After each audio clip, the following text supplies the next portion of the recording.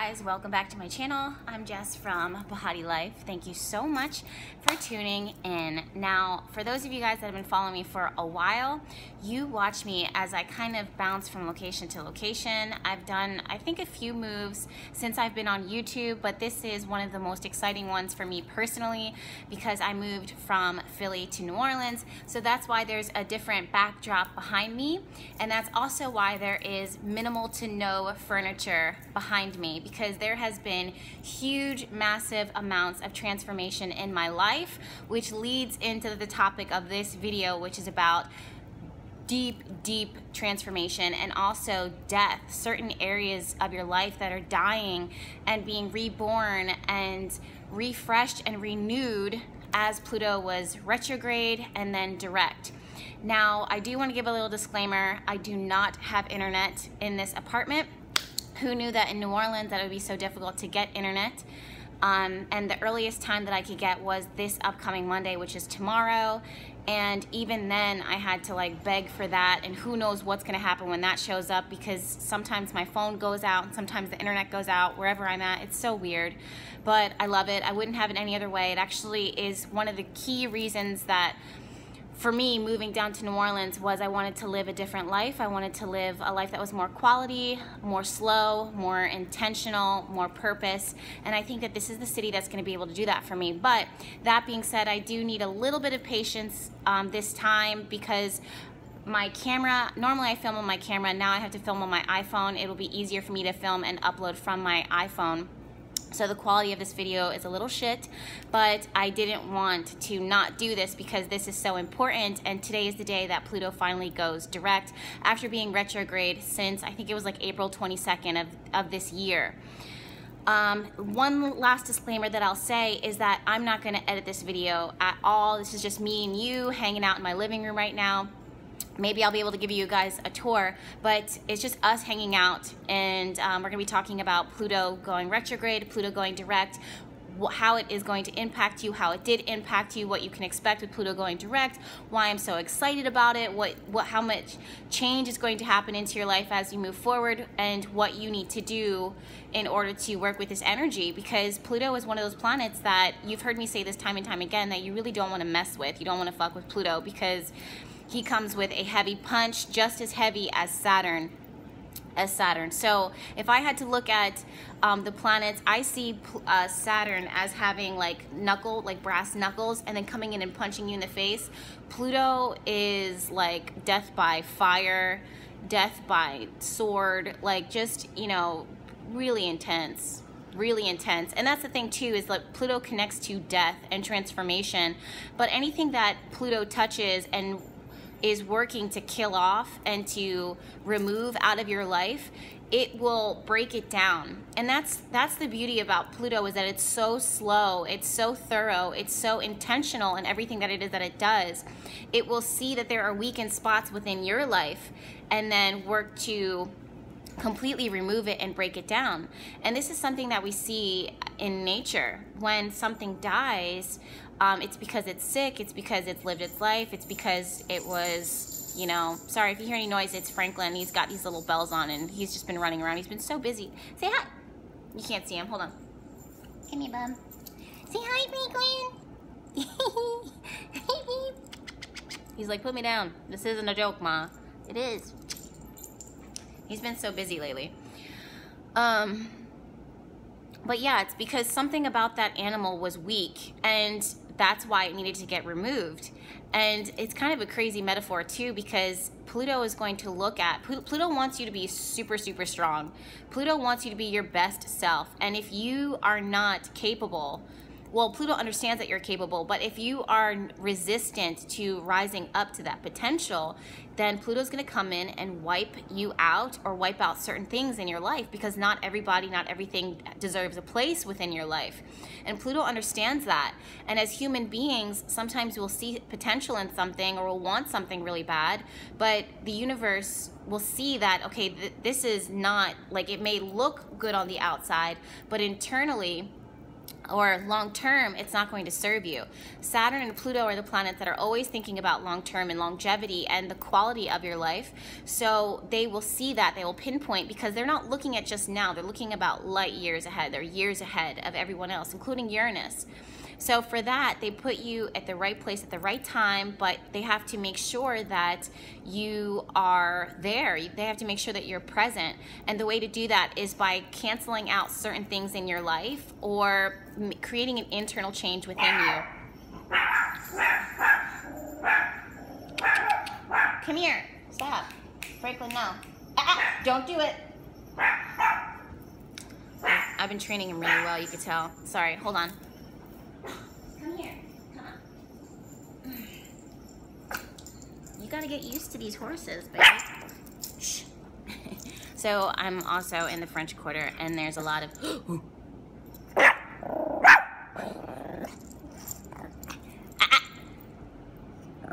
there's a lot of horses that drive by and a lot of noise, and he's still getting used to it, because in Philly we were in the center, but it wasn't nearly as loud and different. These noises are different here with horses and stuff like that, and people, you know, being loud. But anyways, so I hope you guys don't mind if he joins us today. Okay, so yeah, you know, there's people and things and situations and opportunities that ideally we think, okay, this is it, or this is great. But the universe, the cosmos are like, look, what you don't see is this, this, this, this, and this, and this, or within yourself, because not everything is an external change. Sometimes it's an internal change where internally, you're like, this is not the life that I want to live. This is not who I am. This is not what I want to do anymore. So when Pluto goes direct, it's working, when Pluto goes retrograde, what he does is he turns his energy inward and then becomes way more reflective, and that's all the planets when they go retrograde. So they start to turn their energy inward, and they start to focus on these areas that planet rules. And in this case, it's areas of death and transformation in areas of money, finances, intimacy, security in some ways, but that's connected more to Saturn. Deeply connecting to things that are purpose-filled for your life. Addictions, things that manipulate you, things that take advantage of you, how you use that power and that control for others, sexuality, expression on a deeper level. So these levels of understanding of yourself, and then also your environment. And the other thing is, and this is where astrology gets complicated, is that you want to see what Pluto rules within your chart, and then also where he's currently transiting, because that house rules a certain area of your life, and because it's under the influence of Pluto, it's going to be influenced. So you want to check your rising sign. And if you'd like me to make a video about that, because I keep getting that question. It's a very simple answer, but I can make a video about how to check your rising sign and sources that I recommend. And if you're part of the Behati Vibe Tribe, you already know what sources I recommend for the most part. So when Pluto goes retrograde, that energy gets internalized. It starts to revisit, it starts to revamp, it starts to break down. The other thing is that it will present into your life like old lessons or old people or old things that really have a grip on you, a vice, because Pluto rules that like manipulation, it rules that connection, that addiction, that restraint on you, that confinement, that it's hard to break free, it's hard to kind of shake loose. So this could be drugs, this could be alcohol, this could be sex, this could be a person, this could be validation, this could be attention, this could be clothing, shopping, all of these things, whatever it is that Pluto rules within your chart. And as astrologers, we can see that by looking at your chart. Be like, okay, this person loves fatty, sugary foods, you know what I mean? And this is probably where this is going to show up. So this is where your diet starts to you start to see like breakdowns within your diet or breakdowns in your health, especially if Pluto's moving through your 6th house of your day-to-day life, where you start to get slow and sluggish and you're like, I can't live like this anymore. I need to revamp. And Pluto will say, look here, look here, look here. These are the issues. These are a direct result of the actions that you've been taking in the life that you've been living. You need to change it, or I'm going to It's going to eventually kill you. And that's the crazy thing, because, or it's going to put you in the hospital, because if Pluto is moving through your 6th house, all of the houses are connected. All of the entire astrology chart is connected. So the 6th house sits directly opposite the 12th. The 6th is your day-to-day routine, your day-to-day lifestyle. The 12th is things that confine you, hospitals, mental institutions, prisons. So if your day-to-day life is something that is not constructive and not healthy, then you're going to end up hospitalized. You're going to end up in jail. You're going to end up in a psych ward. You know what I mean? Or worse, or living in a life that your worst fears keep manifesting, whatever that fear is. So when Pluto goes retrograde, that's what it's bringing. It's saying, look, we want to revamp. Let's say Pluto rules your 5th house of creation and creativity and dating and fun and pleasure and love and romance in a lot of ways. When Pluto starts going direct in that, or starts going retrograde, the people that you're dating, or how you date, or how you create and how you express yourself has to change 100%. And you start to see things kind of falling apart. You start to, I don't want to say you get inspired, because Pluto doesn't really inspire you, but it will create a chance for you to totally overhaul how you've done things, a business, your fun.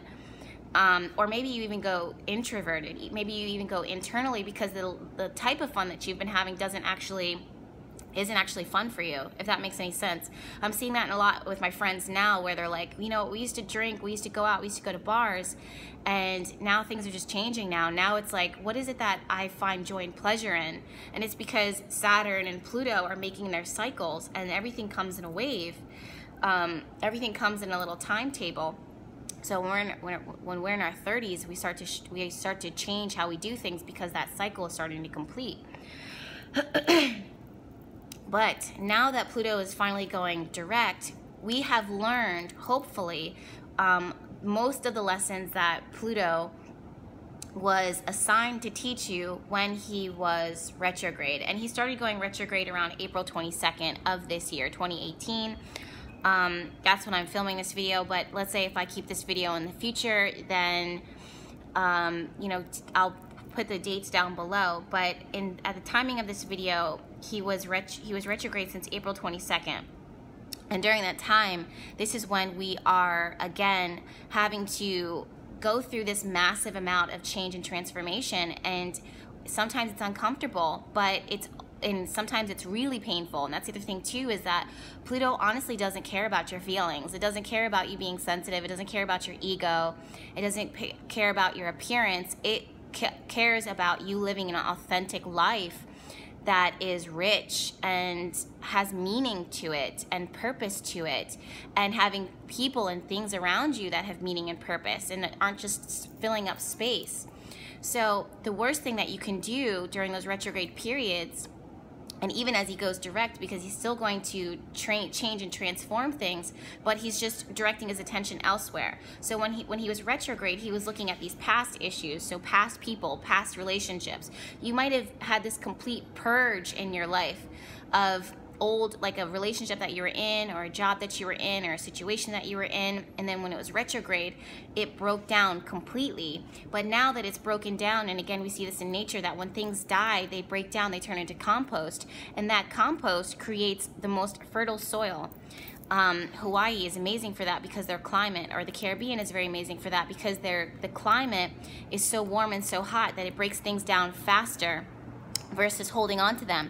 So because of that, you have these longer growing periods, and you have fruit that is bigger and richer and more flavorful. Like, my mouth is watering as I say it, because it has gone through this transformation instead of holding on to it. So that's a metaphor for your life, is that when there's things that are being broken down, and there's things that are being taken over or dead and dying, you want to release it. The worst thing that you can do is to hold on to things during a Pluto retrograde, and also a Pluto transit within that area of your life, because you're holding on to something that is dead and dying, and you are going to create infection. You're going to create dysfunction. You are going to stay in this spot, stay in this spot where of just pain and suffering and emotional, like pity and it's just negative. It doesn't feel good. When, if you look at it for what it is that if this area has been removed out of your life, then you damn sure better believe that this is where, when Pluto goes direct, this is when you're going to start to see that area of your life completely transforming. And I don't know about you, but I'm ready for that. I want complete transformation. I've already listened to what the cosmos were trying to guide me, and that's where I'm here now. If I resisted it, I would still be in the same stagnant space, not trying, not growing, not thriving, not prospering, because I didn't have the balls to trust.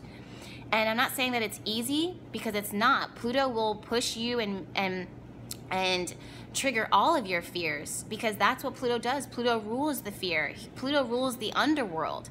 And that's something terrifying to look at.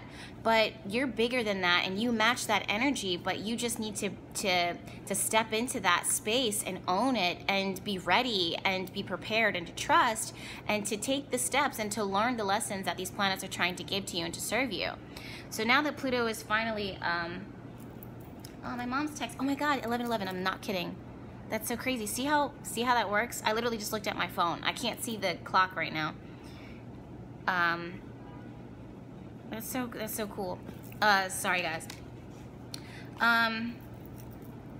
Yeah, so I wrote down some notes so I didn't forget anything. So we pretty much covered everything. Breakdowns, changes, ending, manipulation, lying, possession, connections, soul, addictions, possessions. All of these things are things that are connected to Pluto.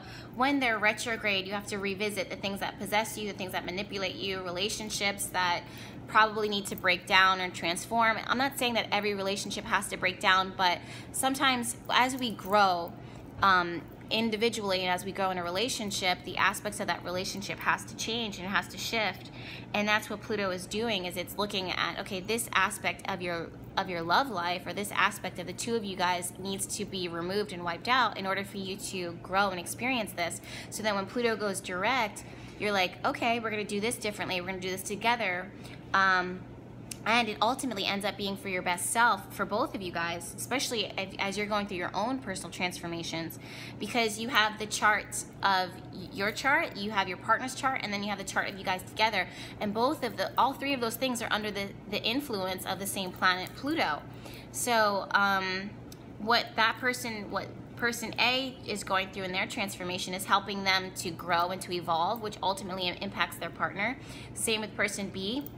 And their relationship as a whole, as their dynamic changes, it starts to change ultimately.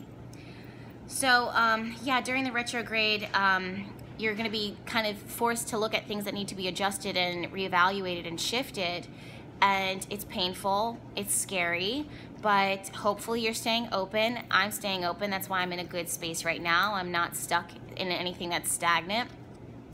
And now that Pluto is direct, the area of my house that Pluto rules, now I've learned those lessons, I've done those things, I've seen all that I've seen, I've let go of what I need to let go of. Hopefully you've done the same thing too. If not, you're gonna struggle. You know what I mean? It's gonna be more difficult as Pluto goes direct. It's not too late to let go of it now. Just kind of revisit. What you should do is you should look at April 22nd, around April 22nd, and what's been happening and what in your life has been wiped out and removed. For me, I don't want to get into my personal details, but for me, I can see obvious changes. So now that I can see that, now that I let go of that, now I can see that now that Pluto's direct, now we're in a different ball game. Like, we're playing on a different field. So the rules change, but we're also more apt to do better, to receive better, to experience better. So I'm here for it. I wrote down the notes too. Old areas are refreshed and create fertile soil and compost. Yeah, it's a serious wipeout, a serious cleansing, a serious cleaning.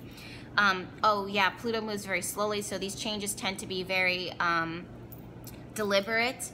They're felt over time, but that doesn't mean that it's like every day is painful. It really shouldn't be, unless you've got like a 12th house transit. Sometimes when people are going through that, it can really bring up, you know, aspects of yourself where you need to really heal and go within and ask for help, especially like guidance or a counselor or anything like that really helps it. But for the most part, it's just about building and learning and growing and thriving and creating a fertile environment.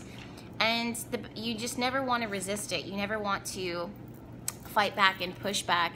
If it's money, because Pluto also rules money and loans and finances and that type of stuff, resources, then if you experienced a lack, or if you saw like, okay, this is how I was spending my money or how I was living my life is not conducive to the life that I need to live, it's not supporting me, it's not healthy, it's not good, then that's something else that will be revamped and looked at and done differently. All right, you guys? So I hope that that makes sense. Again, last thing I want to say is that these transits, especially with Pluto and Saturn, they're not easy. They're not the easiest, but they're not designed to be easy. And I want to acknowledge the fact that some of you guys are really going through it. You guys are really having emotional time, especially if you look back since April 22nd. There's probably been a major thing that has happened to you that might have broken you down and had you on your knees crying or scared, or really tested you and expected the most from you. And that's normal. But now that Pluto is direct, and now that you've gone through all of those things, and Pluto goes direct on September 20th for those, 28th, I'm sorry, September 30th, wow. So Pluto goes direct on September 30th, which is today, the day that I'm filming. Now that you've gone through those changes, you have to be so open to what's going to happen and what is occurring and what is budding into your life, because now the soil is actually fertile, because the compost has been created by the death of the things that have been released and what has happened before. And that's something to get excited about. That's something to be in awe over, is how protective the universe is over me and you, and what can happen if you trust. What can happen if you let go? Loosen your need to control. That's another thing too that Pluto rules, is control. We don't have control over everything, and sometimes we have to give it to another source, another power, in order to help us in ways that we wouldn't be able to help for ourselves. And what that does is it opens up for miracles, and it opens up to your destiny, and ultimately a positive karma.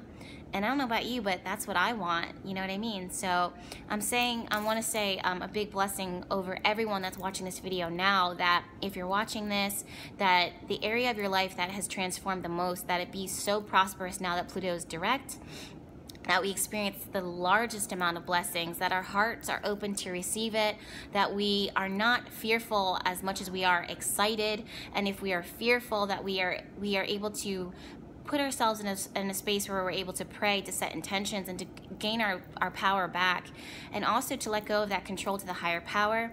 I want to thank the universe. I want to thank the cosmos. I want to thank the divine for looking out for me and for you. I want to thank them for everything that they've let go of, because now that I'm looking back at it, I'm like, bye.